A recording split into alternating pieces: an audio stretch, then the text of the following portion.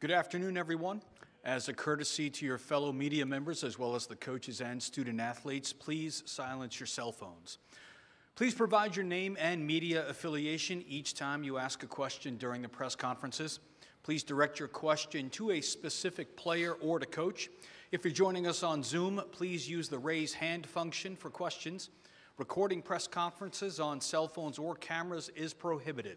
This will be a 12-minute press conference. Joining us are the student athletes from San Diego State University, Jaden Ledee, Matt Bradley, and Micah Parrish, as well as head coach Brian Dutcher. At this time, we'll turn it over to Coach Dutcher for his comments on the game, and we'll follow up with questions for all. Coach? Well, first of all, congratulations to Pat Kelsey and Charleston. They had a great season. They're sitting where we were last year, disappointed. But they had an incredible season, and we knew what we were going to get into tonight. We knew they were wired like us, tough, physical. We knew it would be a battle. We respected the heck out of them, and that we played well enough to get a victory. And I've said this many times, we're one of the few teams in the country that when the offense isn't going, we can play defense and rebound well enough to stay in a game until we make timely shots.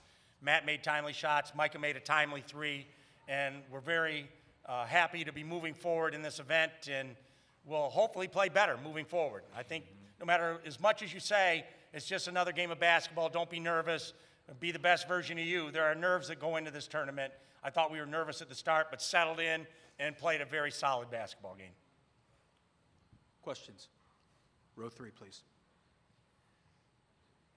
Matt, after the way things ended last season and the free throws, to come up so big on so many late possessions, how validating is this moment?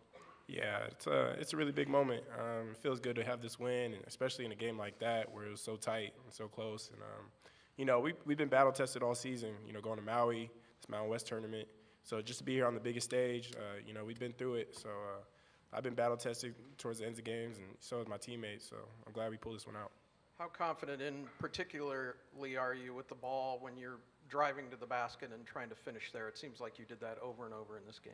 Yeah, it's been a mental roller coaster, just my whole college career. But I feel like right now I'm in a good place mentally where, late in the game, my teammates, my coaches trust me, and more importantly, I trust myself. So, yeah, I'm feeling really good right now.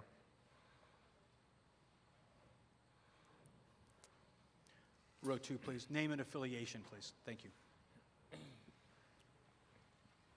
Matt Marshall, the Orlando Sentinel. Brian, you talked about the toughness you guys were able to display moving forward with going into the next round against a team like Furman, which is coming off an emotional win over Virginia. What do you expect to see from them? Well, we're a non-Power 5 school, and so are they, so we know respect is sometimes hard to come by.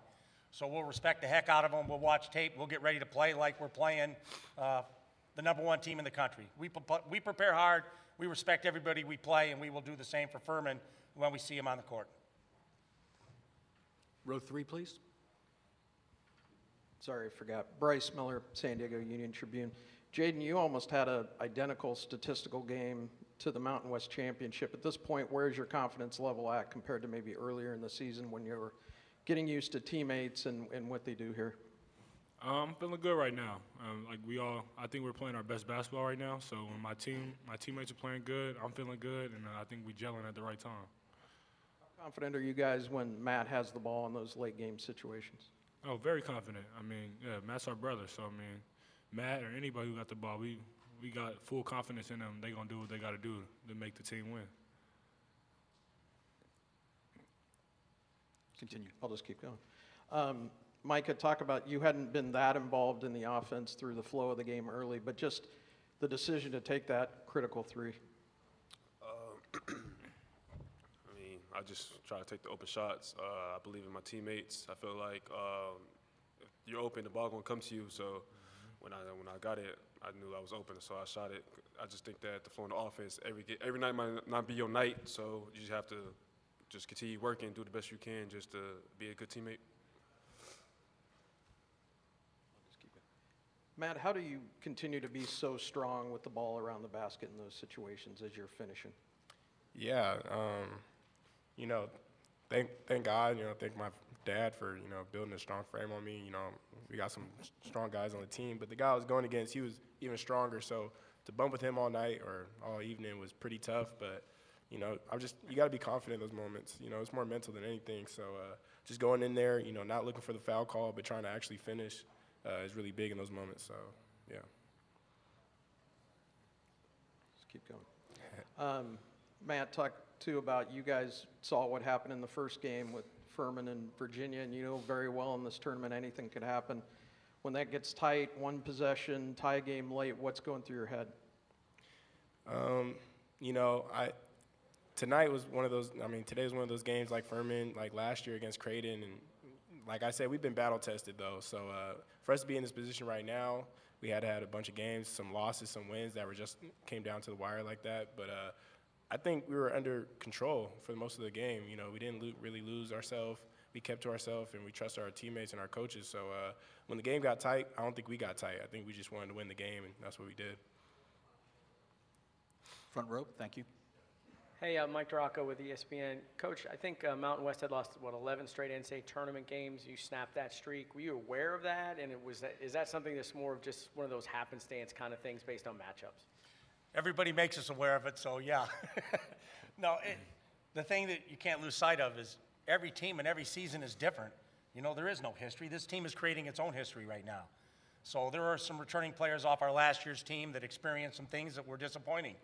But you learn from that, and so we're not worried about past failures or successes. We're only focused on the moment, and that's how you win games. You're focused on the moment. You're not worried about the past. You're staying in the present, and that's what we're doing. Row 3, right here. This is from Andrew Miller from the Post-Courier in Charleston. This is for Micah or Matt.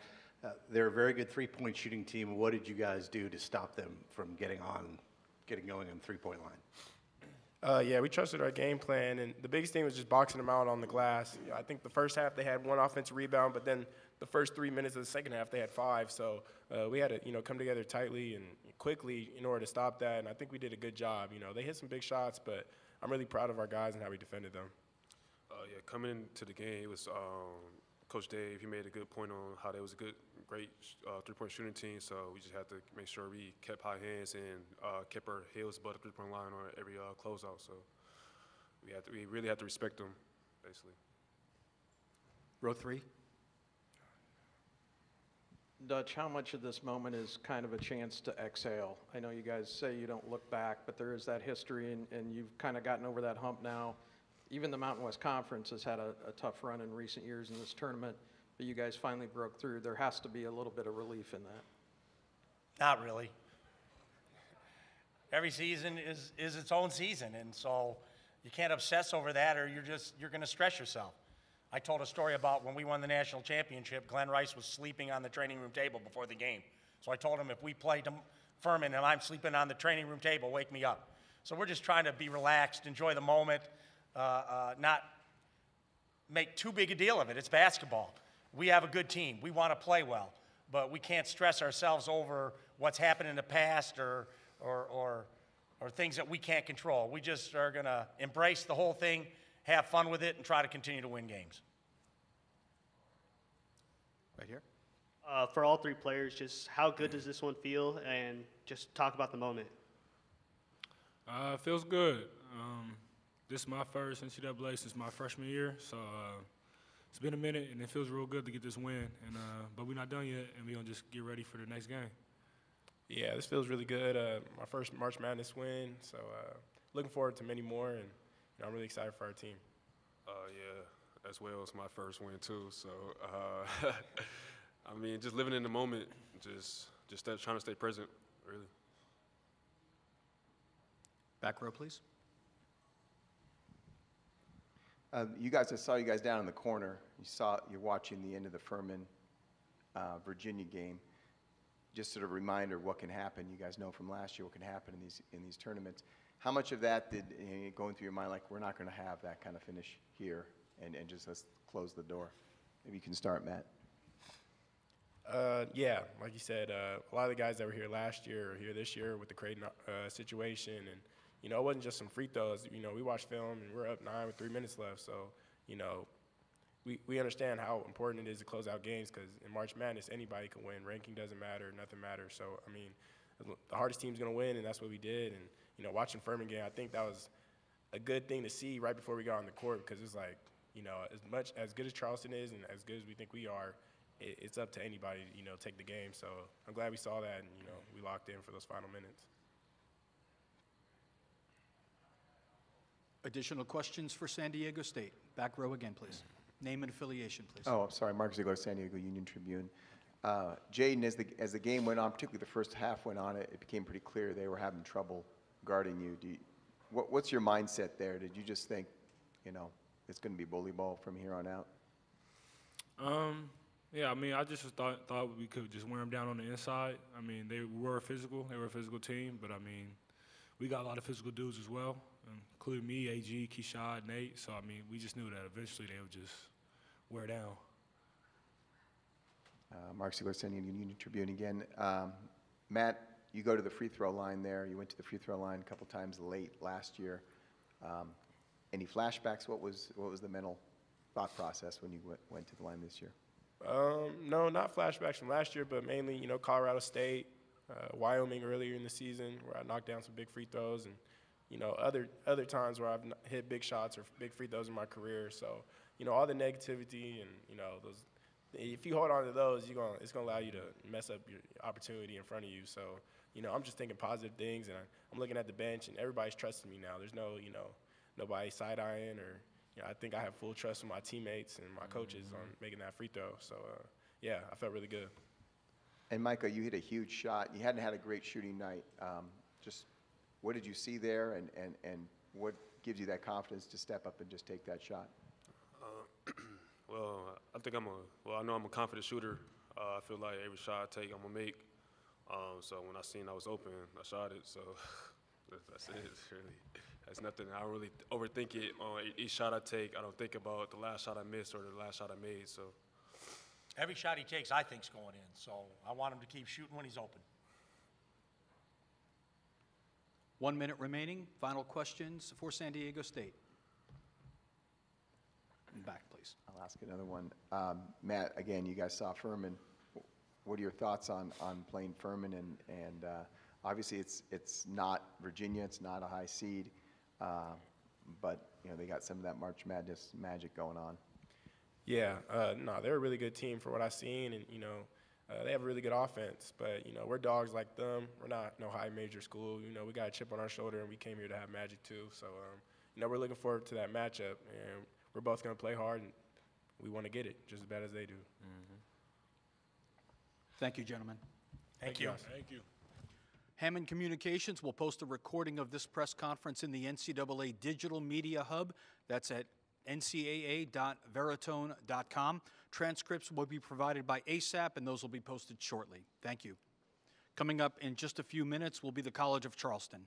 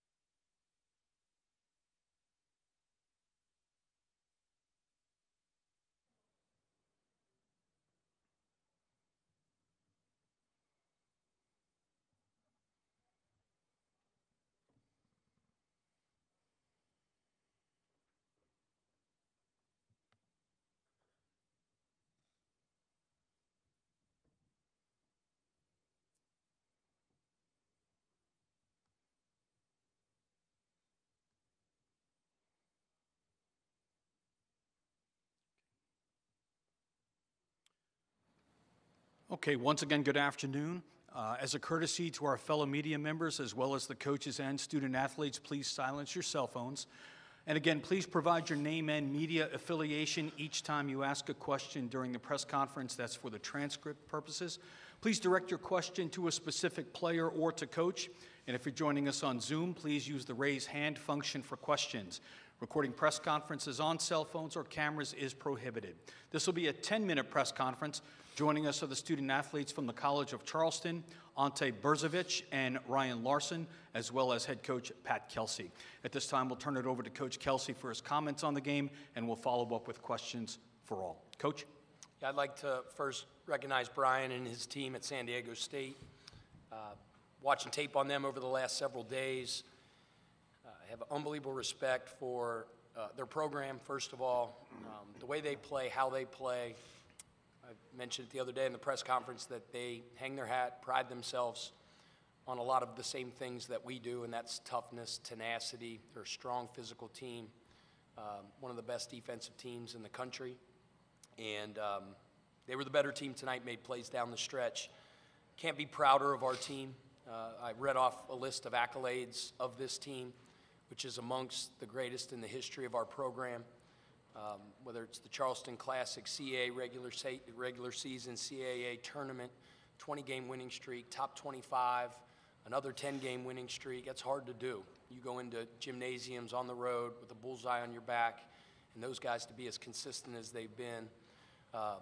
Our seniors are so special. It's as special of a group as I've ever coached. Hopefully I coached for a long, long time, but I know I'll never coach a group like this one. Just special.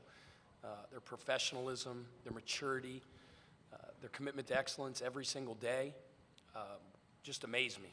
And blessed beyond belief. Praise to God for this opportunity to be the head coach and be around young men like these and coach at a world-class institution in a beautiful city.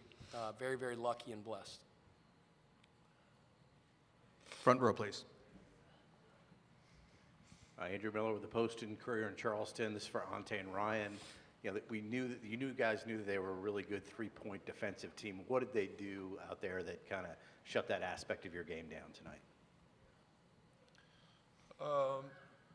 I think they just made us uncomfortable shooting three-point shots. You know, most of them were wide open. We just didn't make shots. I guess, you know, these games, the shots are not falling in as they usually do against other teams. But I think overall we have to be proud how we played the game, especially in the second half. We all gave our best. We were fighting really hard. It's just those last 2 minutes, the ball, I guess, didn't bounce our way. They made a couple good plays. We didn't finish the way we wanted to, but you know, we got to regroup and be ready for the next year. Row three. Ante, what is so difficult about trying to stop Matt Bradley off the drive when he gets to the basket? They went to that play a lot, and he drove and got key baskets in important moments. And why is that such a challenge? Well, he's just a really good player. You know, that's why he's here. That's why he plays at this stage. And we did a scouting on him. We knew what he's capable of doing. For the bigger part of the game, I think Jalen did a great job, you know, trying to slow him down. We tried to give our best to give him help, but, you know, they just made a couple bigger plays when we didn't, and I think that's what separated us from them today. Row three, middle. Gene Sapikoff from the Charleston Post and Courier. Ryan, could you just talk about the specialness, if you will, of this team and what this, you know, 1 year in Charleston was like for you? Yeah, I can't even put into words what this team means to me, what these coaches, the whole coaching staff means to me. Quite frankly, it's probably been the most special basketball season of my life, and it's all credit to my teammates and coaches, and to just College of Charleston as a whole. The school, the student body, just gave us so much support the whole season. I would not trade a single thing for what has happened this year. I absolutely love each and every one of them in the locker room. Front row, please. Andrew Miller again from the Post Courier. Pat, you had a 7-point lead in the first half. What did they do, or what did you guys not do that kind of changed the momentum of the game there to close the first half? Sorry. Yeah, from what I remember, went on a little bit of a scoring drought, and again, they make it hard to score. You know, I mean, shot 30% from the field for the game, I believe, 20% from three, and we're still right there with a one-possession game right there at crunch time. So they're long, they're athletic, they're tough, they're well-coached, they're well-schooled. You know, and you knew going in when you saw the matchup, you just look at their metrics and their statistics, and they take away threes as good as anybody in the country, and they defend the three-point line and hold teams to as low a percentage as anybody in the country. So we knew we had our work cut out for us. We went inside a lot to Ante, got us going early, scored the ball, loosened them up a little bit, and you know, to shoot that percentage and still be there at crunch time, I think a tribute to one thing. It's, you know, these guys' toughness. The second half, we were getting our butts kicked physically in the first half, and we never do that, ever. You know, we were getting 7% of our misses back, and we're a team that gets 34, 35, something like that. We're top 20 in the country. And they were getting 36% of their misses. And a lot of those were like tips, loose balls, 50-50 balls, ones that we take pride on eating loose balls for breakfast, right? That's what we do. And before I even said anything at halftime, those guys had already addressed it. There's no question. I mean, credit them. They were the better team tonight. They won. In my opinion, we were the tougher, more physical, relentless team in the second half, and that's why we were able to be right there at the end. Row three. Coach, Bryce Miller, San Diego Union Tribune, if you could just follow up on the challenge of defending Bradley with the ball in his hands going to the basket. Yeah, he's good. You know, he's good. He's a big, strong, physical kid that can score from distance, can score at the rim, can put foul pressure on you. He's a very, very good all-around player.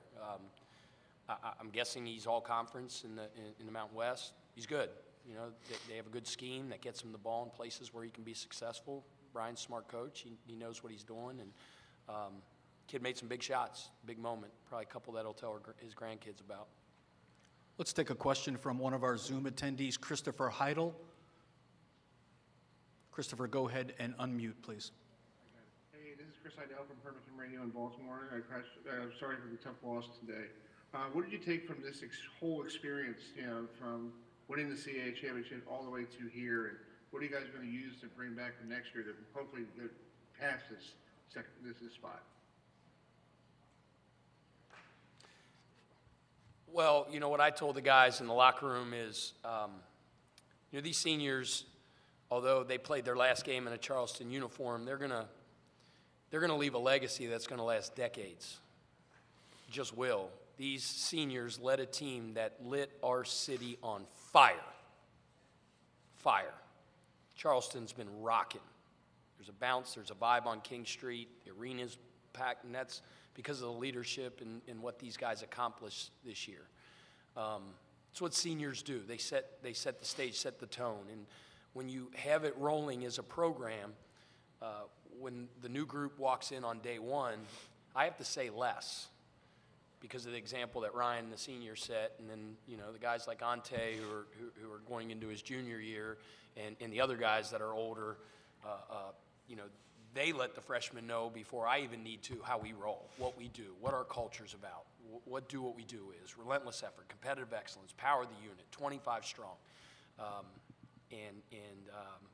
You know, I told the team in the locker room that, you know, next year, Ryan Larson's going to burst with pride when we're back here again and we take the next step.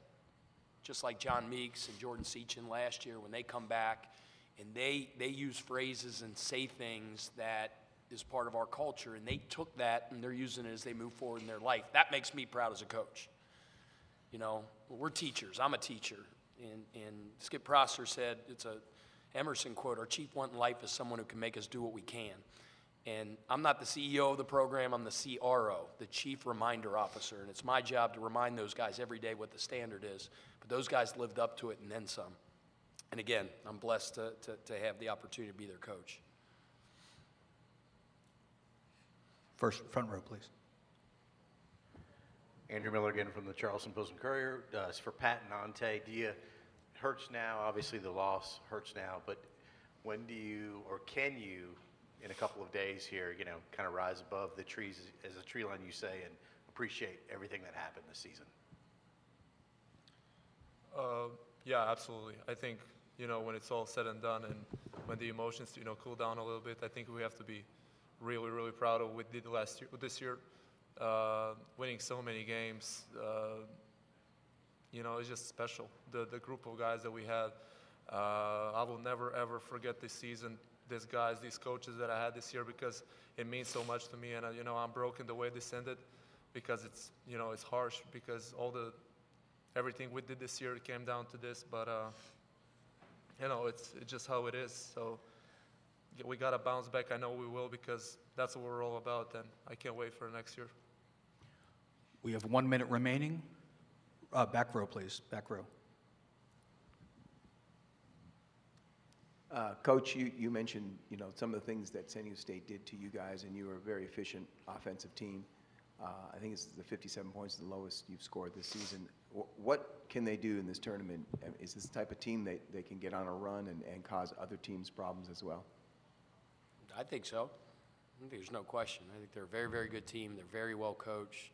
They're talented. They're athletic. They're tough, disciplined, and they're battle tested, right? In an older group, they're experienced. They went through a tough time last year and took the next step today. So I don't see any reason why they can't. Thank you very much, gentlemen. Hammond Communications will post a recording of this press conference in the NCAA Digital Media Hub at ncaa.veritone.com. Transcripts are provided by ASAP, and those will be posted shortly. Thank you for joining us.